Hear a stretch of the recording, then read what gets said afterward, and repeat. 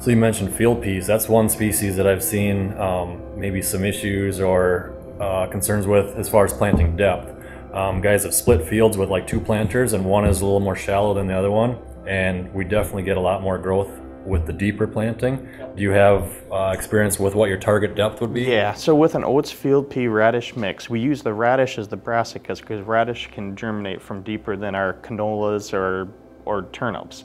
So we're usually planting that mix a minimum of 1 inch up to 1.25 inches deep, even with the radish in there, just to ensure our field peas and oats have a good establishment. Yeah, shallow planted field peas, in my experience, just don't do very well. Have you guys used any of that? Not field peas. Yeah. I mean, that is an issue with cover crops. So many of them, of the smaller seed, like you said, the rape seed, and they don't like to be planted very deep. But the one thing that you have to do, but like if you're planting behind wheat stubble, you have that layer, all that layer of residue. Now you have to get that seed. You're better off planting it.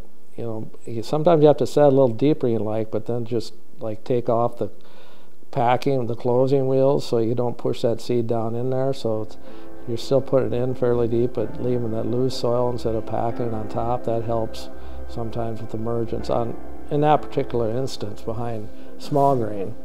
Well, on the same line of that, after small grain, we have an older 750 no-till drill. The firming wheels were quite wide and they don't get down in the furrow well, so we've put a narrower firming wheel on that can actually get down into the furrow and firm that little seed down in there.